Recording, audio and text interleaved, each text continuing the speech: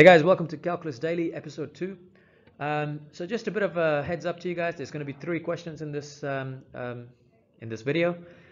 Just pause after the question has started, and then maybe work out the answers, and then check the answers with me on this one. All right. Anyway, off we go to the first question. Okay. So what they're asking you guys is, if u equals to this, clearly show u cubed on this Argand diagram below, right? So what you really, I'm going to show you the long way and the short way of doing this. So the long method is, because u is equal to 1 plus square root of 3i, u cubed is equal to 1 plus square root of 3i cubed, right?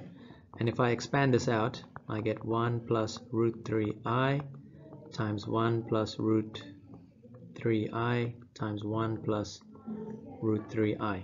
Okay, expanding this out, so this is just like a normal quadratic. I expand this out, so I get 1 plus root 3i plus another root 3i and then plus 3i squared, because this is where my 3i squared is coming from. All right, good so far? So that's my first 2 brackets, and I still have to multiply it by 1 plus, which is this bracket here. Okay, so when I simplify this, I'm going to get 1 plus 2 root 3i. 3i squared can be written as minus 3. Okay, and of course I still have my 1 plus root 3i. So again, simplifying this, I'm going to get negative 2 plus 2 3i multiplied by 1 plus root 3i. So far so good? Okay, again, treat it like a quadratic. So negative 2 times 1 is negative 2, and then negative 2 times positive 3i is going to be negative 2 positive 3i. Then I have positive 2 square root of 3i times 1, so it's positive 2 square root of 3i. And then finally I have this one here, which is 2, which will be 2 root 3 times root 3 is 3, and then I times I is I squared. Okay, so this then would be negative 2. Of course these 2 terms are going to disappear, and I have got plus 6i squared.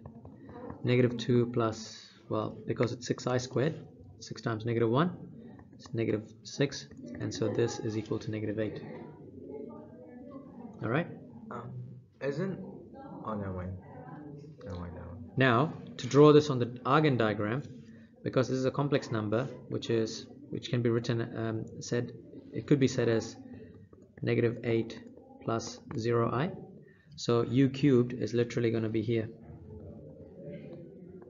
That's u cubed. Okay. Now I am going to show you another method, and I'm going to see if I can try and paste that picture in here when I complete it. Over the top. What you can also do is, in your graphics calculator, you could literally do this in your graphics calculator. Just put 1 plus root 3i cubed, and if you press that, it should give you an answer of straight away negative 8 as well. That's another way you can do it, and real quickly. But the reason I wanted to show you guys this method is, if there's a variable like x or y in there, you won't be able to do it in your calculator, and so you need to learn how to do it. Alright? Questions? Okay. So, with this question, what it's asking us is to find the gradient of the tangent to the function of this function here at the point 1, 1. So first off, we're actually looking for equation of a line, right? Because that's what gradient of the, or is it actually not even asking that? It's just asking for the gradient. So it's just asking for the gradient. So we already we've got f of x, which is 4x minus 3x squared to the power of 3. All right. If we differentiate this, we have to use chain rule. So it'll be 3 multiplied by 4x minus 3x squared to the power of 2 multiplied by the differentiation of whatever's inside the bracket here, which happens to be 4 minus 6x. Is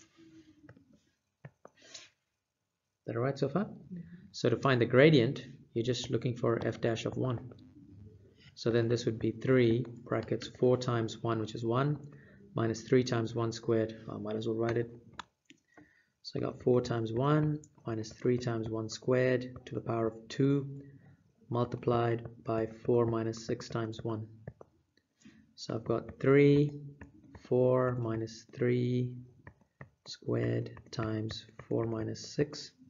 So 3 times 1 squared times negative 2. So my gradient is negative 6. Questions? So where did you guys go wrong? I extended it and then I was doing it further. And then I was going to set it at the end. Okay. Which would have been ugly. Yes, it would have been ugly. But keep it simple, alright? It's when you ask to find the gradient, you literally just differentiate it, substitute the x value, and find out what the gradient is. And that's it. Questions? Okay. So, thanks, Sophia. It's like, anyway, look, this one is asking for integration. We've got two separate terms. Now, with plus, when you have plus like this, if you want, you can actually separate this as well. So you can actually write it like this if you want, just to make it easy for you. X plus 4 squared dx plus integral of 84x dx. It's literally the same thing. You don't need to. You can do it like that, or you can do it the other way as well. It's still the same idea. All right. What I'm going to do is I'll actually do it just my way, which is basically just leaving the function as it is, as the question has said, which is this way. All right. Now the first part, I'm going to try and integrate this. Integrating this, I can see that you can use substitution if you want, because when you separate it like this, it's easy to use substitution. But you don't really need to use substitution because the coefficient of x in this case is just 1. So you can just do reverse chain rule. So this would be x plus 4 to the power of 3 divided by 3. Okay, and then plus, now with integrating exponents, we write it as it is, isn't it? We don't do anything to it. So it's just 8e to the power of 4x, but we divide it by the differentiation of the power itself, which is 4. Okay, and then of course don't forget your plus c.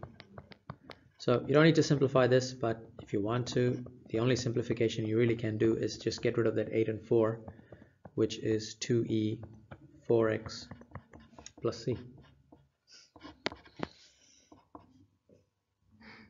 Is that right? Yeah. Cool. That's it, guys. Thank you for watching the second episode of whatever this is. Daily calculus. Calculus Daily. All right. Okay, calculus.